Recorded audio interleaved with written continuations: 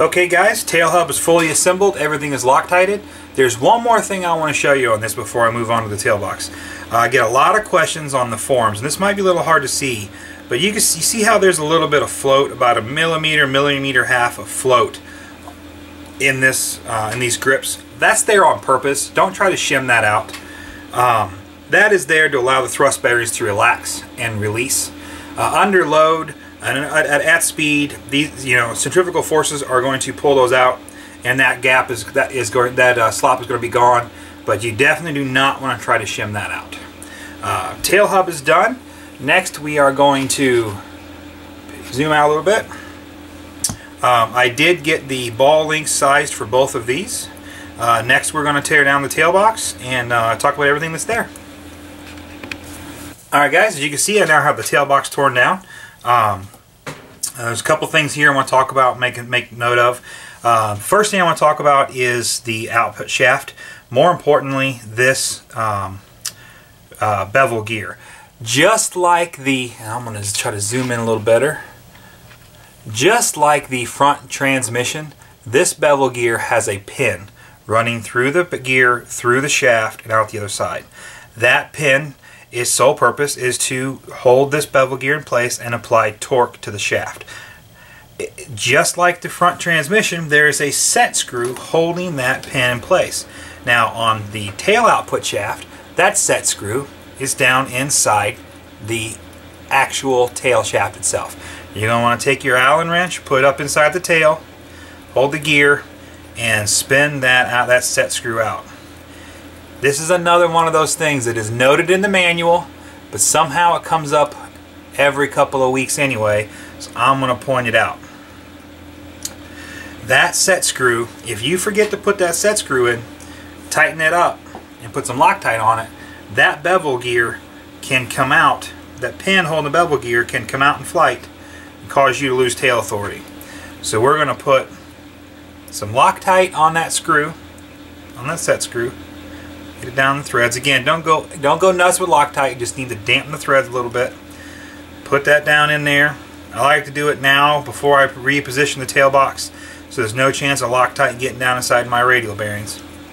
And then you just want to snug that game up. Now that set screw is set. Pin can't go anywhere, and I got Loctite on it. Back out of here. We'll talk about the rest of the tail box. The tail box itself is all CNC aluminum. The bulk of it, this is the actual clamp that goes on, the clamps onto the boom. Does have the bevel gear, the torque tube goes into on it.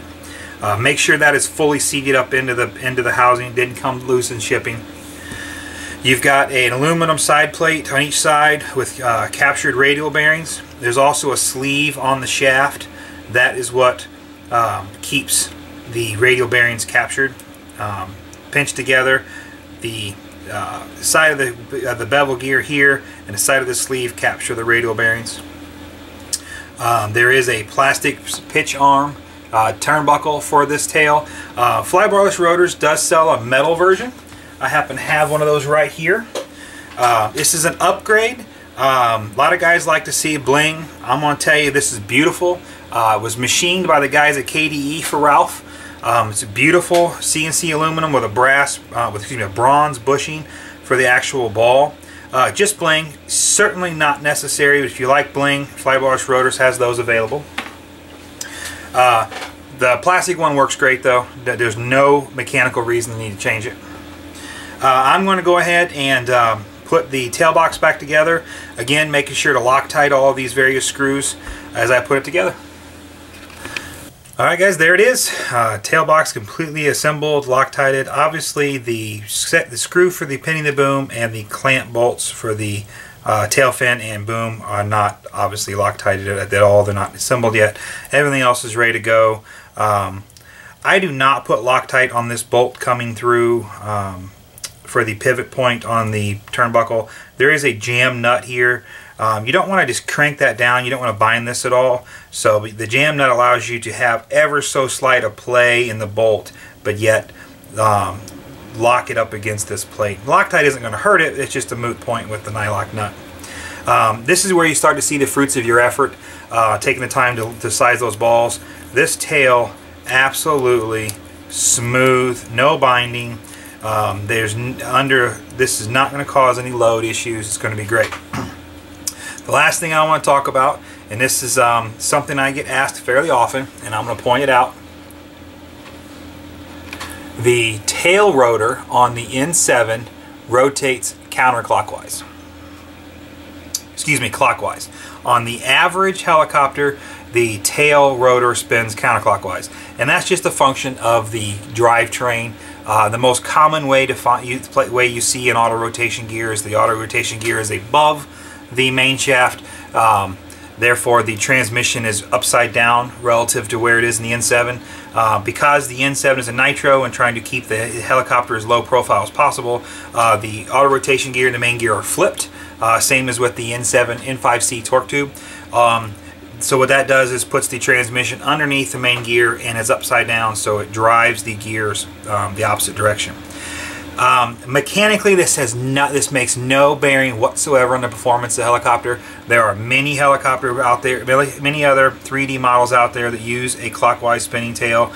Don't let that throw you off. Just make sure when you put the hub on here, because you want leading edge control on the tail blades, make sure you put the hub on so that you have leading edge control for clockwise rotation. And that might be upside down for you guys. Let me try it like that. Clockwise rotation with leading edge control. Tail box is done, transmission is done, clutch stack is done. Next I am going to set that aside and pull the head apart, and we're going to go ahead and tear the head down and build the head. Alright, so I've got the head out of the bag. Quick note, in with the head bag you're going to find a couple of a baggie with the links and some extras. In this bag are the 3 rods for the swash to servo links, as well as the tail rod control rod covers, ends, and links. So there's a lot more in this bag than just head parts, so make sure you don't think those are extra. You're going to need them later. We're not going to do anything with this baggie at this step. We will build the links when it comes time to set up the flybarless. So for now I'm just going to set that to the side. Also in with the head bag you've got the 2 48mm rods for the swash to pitch links. Again, not going to do anything with those. Those will get handled during the head setup. Set that off to the side as well. So, as you can see, the head and swash plate are generally assembled. Again, we've said it before, this is a pre-assembled at factory strictly for parts count purposes. Do not put this on your helicopter and fly it. There's no lube on the thrust bearings. There's no lube on the dampers. You're going to want to pull this apart and re-lube everything, Loctite, put it back together in the correct order. I'm going to go ahead and cut the camera. When we get back, I'll have the head tore apart and we'll talk about the innards of the head. Okay, as you can see, I've got the head completely disassembled. Just like you would expect to find in most heads, you've got an inner and outer thrust radial bearing, a thrust bearing, and then a shim. You've got a spindle, and then you've got a spindle bolt on both sides holding it all together. You also have some shims that go between the blade grip and the damper. Dampers themselves are pre-installed. I will pull those out and lubricate them here in a second. I want to talk about the preload on this head. Out of the box, this has a 1mm shim between the damper and the blade grip. Now that amount of preload is going to be acceptable for 95% of the people on the planet. If you're running 1950 to 2050 on the head, it's going to be great. But some flybarless units, some flight styles, some lower RPMs, they like a little softer damping. So if you are running a lower head speed, or you've got a flybarless unit that's really susceptible to tight damping and prefers lighter damping, you can change these out. They offer a 0.75 and a 0.5 shim from Synergy. You can lighten the preload a little bit. I've had zero problems with my Icon systems with the 1mm shims, so I'm going to run those. But again, there are options for lighter preloads if you need them. I'm going to not bore you with watching me build the head. Same tip applies though. I like to build First thing you have to do is find out on these thrust bearing races which one has the tight ID, which is this one, and which one has the loose ID, which is this one. And what I'm going to do is I'm going to build that stack on my wrench backwards. So radial bearing first, race with the tight ID next. Going to put, between the radial bearing and the thrust bearing is that little thin washer. Make sure you don't skip that. Again, that one has the large ID. Tight ID bearing race goes on next. Bearing cage, I will apply my Boto lube, put this race on, and then I can put the whole assembly up into the grip. Just makes it easier. This will go well up inside the grip. Allows me to align everything a lot easier. So I'm going to cut the camera, get the blade grips lubricated, and back together. When I come back, we'll talk about the washout arms. Alright, so I've got the feathering shaft back together. Again, used my Boto lube on the thrust bearings, good quality. Used a little bit of Boto lube on the dampers, pre-lube those a little bit. Real quick, I'm going to talk about, this is the E7 SE head, so it does have the grease ports for the grips. That's going to be nice. You can just shoot some grease in the thrust bearings without having to pull the head completely apart.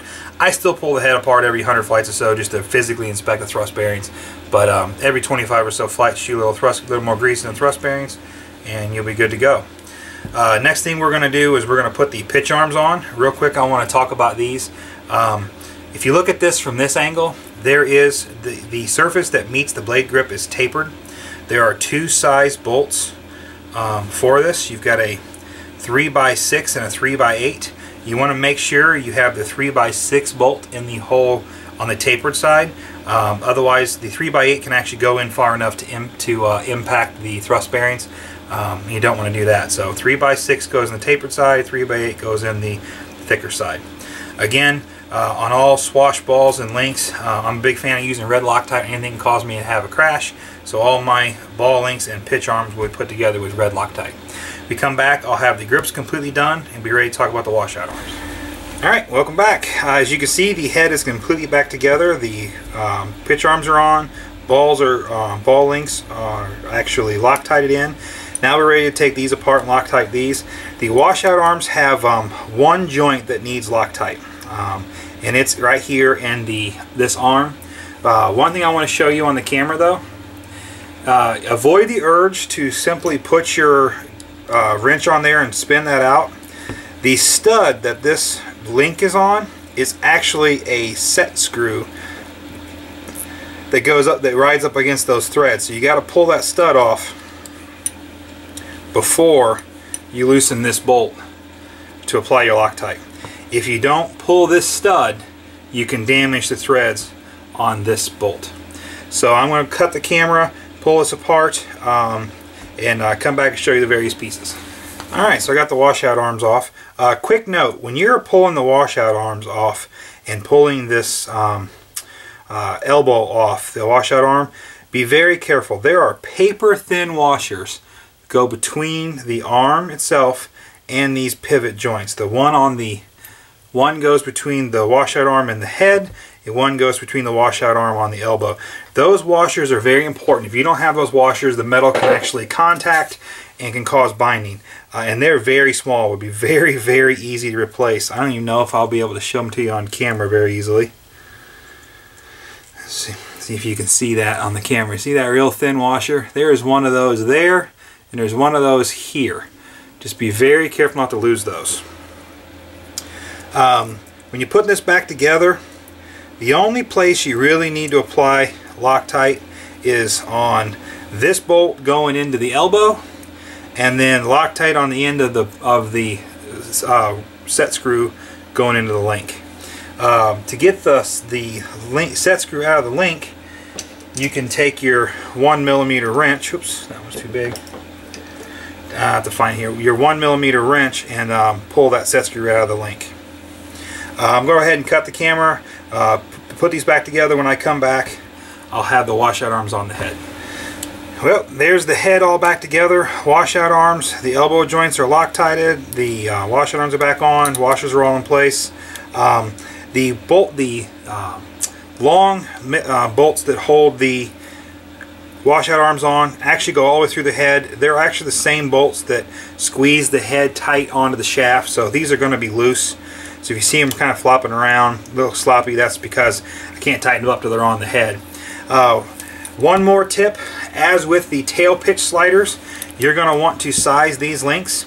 These links are much easier to size right now when they're off the helicopter than trying to size them with the head mounted to the shaft. So we should go ahead and size those now, save you some time. Alright, 2 more things to do tonight. First of all, I am going to pull the swash apart, pull all the swash balls off, Loctite those on, Loctite the bolt with the anti-rotation pin in it, and then the other thing I'm going to try to get done tonight is test fit the RPM sensor on the clutch stack. Be right back. I like to pull all of the swash balls off. There are 2 different sizes.